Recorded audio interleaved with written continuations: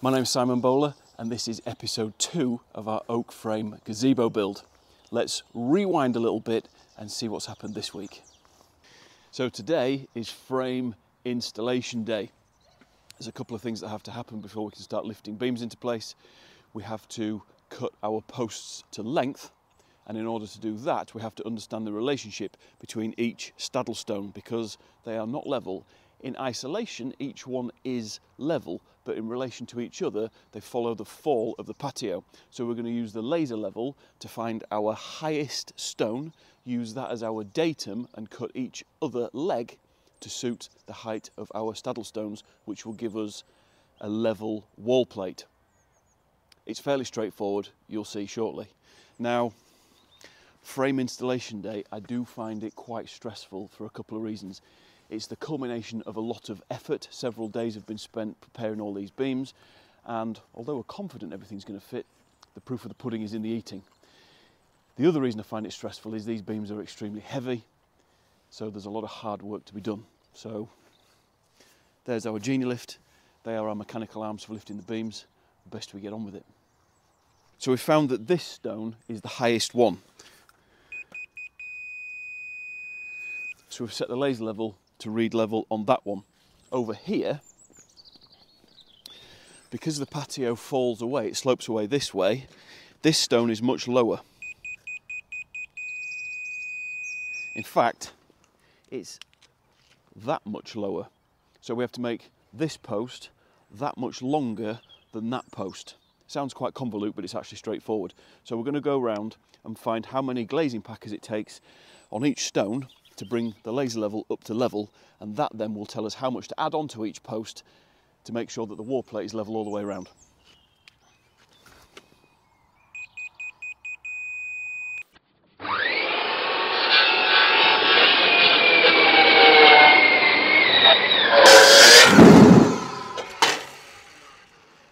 So we found the length of that post by taking our walk under height, as we call it, which is the distance between the patio and the underside of the wall plate. That is 2.1 metres. So we took 2.1 metres, deducted the height of the saddle stone, which is 230 millimetres, and cut it to that now known length. They always look ever so short when they're sat on the trestles like this, but when they're stood up, they are much, much higher. The next process, the last process for this post before installation, is to drill a hole in the bottom because there is a pin in the top of each saddle stone, and that locates the post to the saddle stone. Now I appreciate quite a lot has happened since the last little clip. Whilst we were cutting our post to length and lifting the beams into place, a heavy rain shower presented itself, followed by a snow shower, none of which is convenient to filming, coupled with the fact that when you're lifting these very heavy beams above your head using the genie lift, you've really got to keep your wits about you, because although we do it in a safe fashion, if it goes wrong, it wouldn't end well. Anyway, yesterday was a good day. So now we've got half the dowels in. Notice on this side all the knee braces are strapped up, all the joints absolutely as tight as we can get them. So we're working on putting the dowels in, and that's the process we're going to look at now. There was one other process that we put the wall plates through before we lifted them into place, and that's routering a groove in the top. Now you can't see it, it's out of sight, that's on purpose. What we've learned is that a lot of clients like to have an LED strip installed to uplight the ceiling. If you don't put a groove in, you can just see those LEDs. So we like to look after the electrician and put a groove in to suit that LED strip. It's wide enough to suit either just the strip, or perfection is to use a diffuser. And it looks extremely good, even if I say so myself. As well as routering a groove, we also installed the collar tie, as we call it. That's the beam in the middle. The purpose of that is to attach the left and right sides so that they don't bow out under the compressive force of the roof when that gets put on. We attach that with these very long M12 stainless steel coach screws. There are one or two other coach screws that you can't see. Going through the installation process, the half flaps on the corners, we like to put some stainless steel bolts through them just to make sure that they don't move around as we add components to the frame.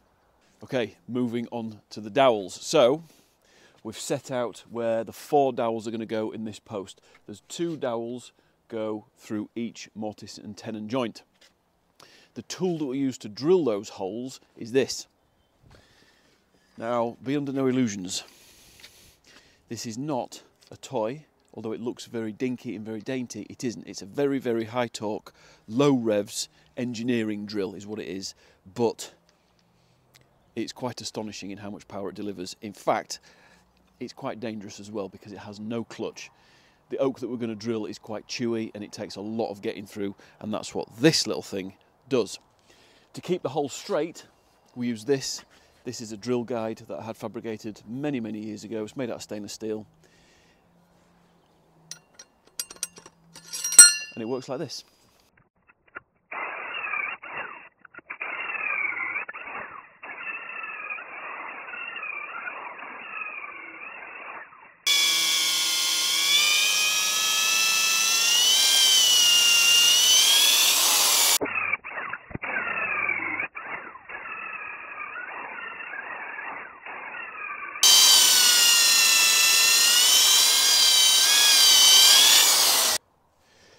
We don't let that big drill burst all the way through the post, just the threaded tip.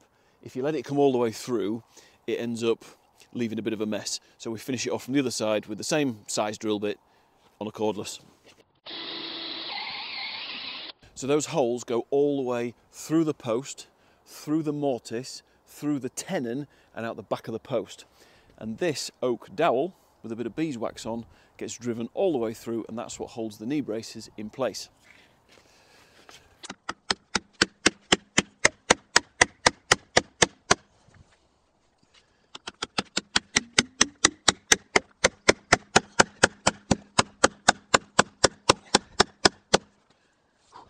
We do like to leave the dowels long. They look very decorative. You can see here where the hammer's damaged the end. That doesn't matter because we trim them off all to a uniform length.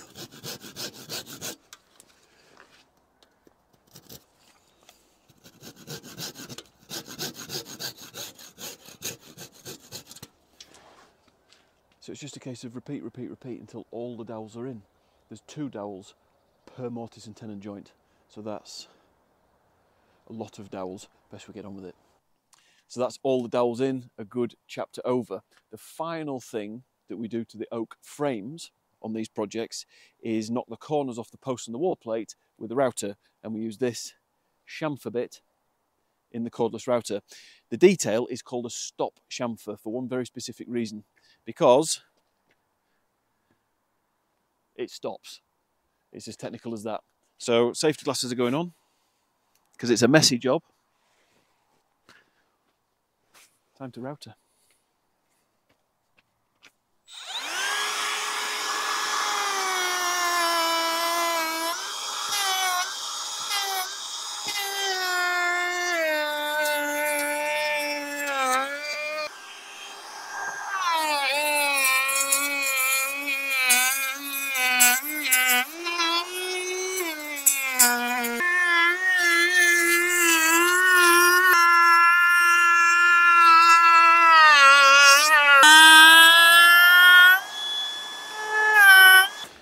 New day today, and typically it's raining. Anyway, we have to carry on. So the roofing material has just turned up. These are the hip rafters and the ridge, 7x2 and 8x2 respectively. These are the rest of the rafters. They are 5x2, and on the floor down there is the tongue and groove which we use to cover the rafters up from above. Now we can move on to looking at how we set the roof out. Follow me. So this jig is what we use to set our common rafters out. The long piece on the floor is a representation of the top of the wall plate of the width of the building. The leg protruding up is a representation of how high the roof is going to be, and that cross brace is just to keep it square. So if you imagine this is the top of the wall plate, we've got a line on here that represents the depth of our bird's mouth. So all we do now is plonk a rafter on, draw around it, and that tells us the plumb cut at the top and the position and angle of the bird's mouth. Now I accept you can do all of this based off nothing other than maths. We prefer to do it like this. It suits us. I am not a mathematician. So let's get a rafter, draw around it, cut it out and see if it fits.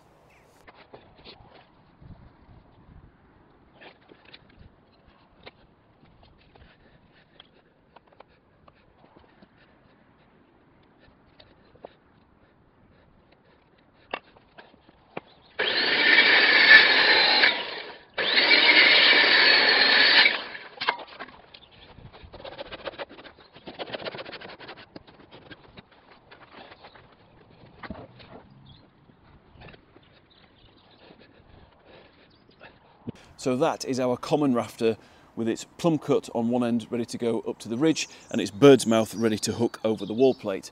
This becomes our pattern. We can now cut a series of these exactly the same, which will fit along our ridge and one at either end of the hip roof as well. So we've had a productive couple of hours. All the common rafters are on, the ones that we made from the template, and 3 out of the 4 hip rafters are on as well. You can see we've left all the rafters extremely long.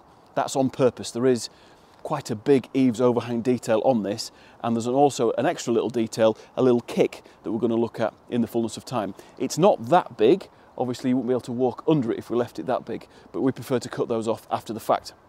So we're going to take a look at the 4th hip rafter now, because that's slightly different to the common rafters. So over to the chop saw. So this is our last hip rafter.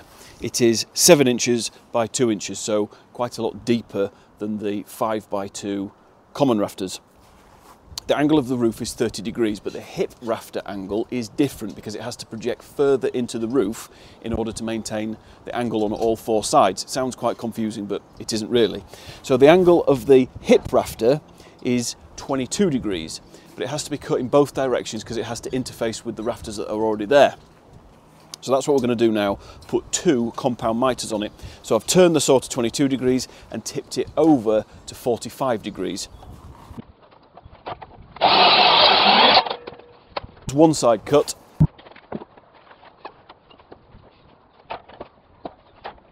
The other side cut. So if you come around here, so you can see there's quite a lot of angles going on here. 45 degrees that way, 22 degrees that way, times 2, but that will interface very nicely with the rafters that are already there, which we'll take a look at in a minute. The other thing we have to do to this is put the bird's mouth on. Again, that is slightly different to the ones that we cut on the common rafters. So the bird's mouth on the hip rafter, as I said before, is slightly different to the bird's mouth on the common rafters. We aim to take out in the region of 1/3 of the material in the bird's mouth on the common rafters. Now this is deeper because what we're looking for is the same amount of material to be left. So we have to take out more to accommodate that. That's so that the top of this hip rafter follows the same plane as the rest of the rafters on the structure already. That's why it's deeper, and that's what we're going to cut out now.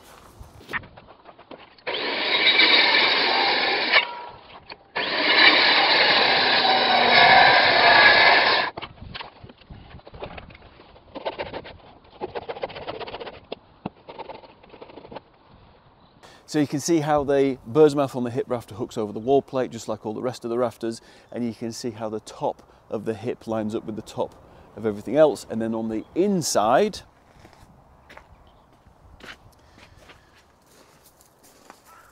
you can see how the 7 by 2 hip rafter interfaces with the 8 by 2 ridge, which in turn interfaces with all the rest of the rafters. So they're all different dimensions, so that the length of the cuts all line up. Just makes it a bit prettier and a bit neater. So the last chapter of the hand cut roof is to put the jack rafters on, as some people call them. Essentially they're the ones that make up the gap between the last common rafter and the hip rafter, and they're slightly different again. So we'll go over to the chop saw and have a look at those. So the first thing that we do to make these jack rafters is put a compound miter on. So that's a cut that has 2 angles on it. We've turned the saw to 30 degrees in that direction to suit the angle of the roof, and we've tipped the saw to 45 degrees because that's the angle of the cut at the end, in order that it marries up to the hip rafter. So we'll cut that now, and then we'll explain how we set the bird's mouth out, because it's a bit different to the common rafters.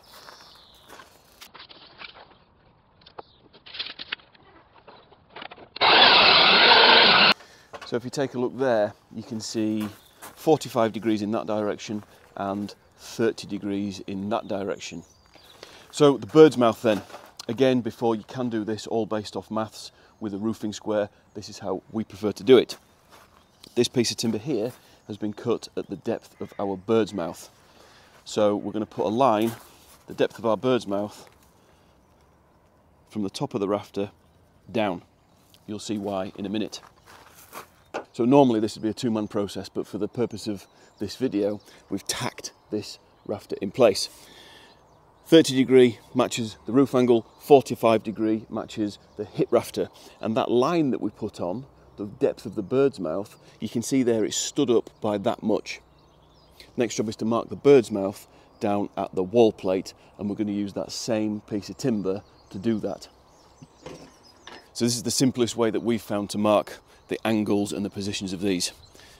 That's the depth of the bird's mouth. It sits straight on top of the wall plate. Draw a line across, and then the same piece of timber up the back of the wall plate marks the back of the bird's mouth. It's that simple.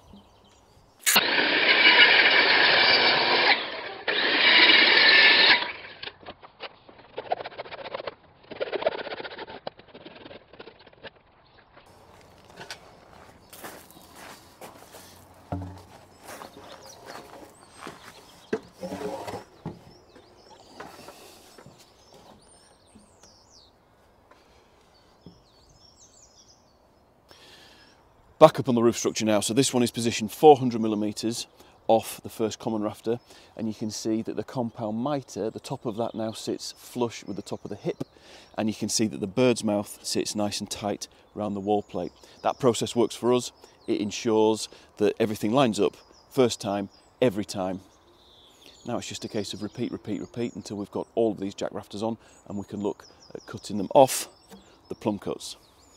Rafters are done. I do very much enjoy putting hand cut roofs on, which leads me on to the next bit, which is the plumb cuts. The cut at the end of each rafter, which not surprisingly is plumb. So we've been round, we've measured 300mm off the wall plate. That is going to be our eaves overhang detail. That's substantially more than we normally put on, but that's what's been designed on this one. We have done it before and it does look very good with that additional extra overhang.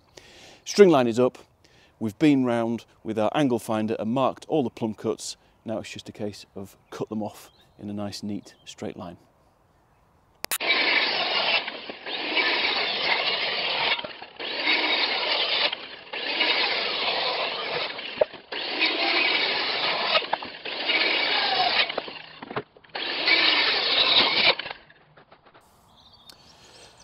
So that is the end of this episode. In the next episode, we're going to be looking at the final roof finish, which is Western Red Cedar. Thank you very much for watching, folks. Please, if you don't mind, subscribe to the channel, and I will see you in the next episode. Bye for now.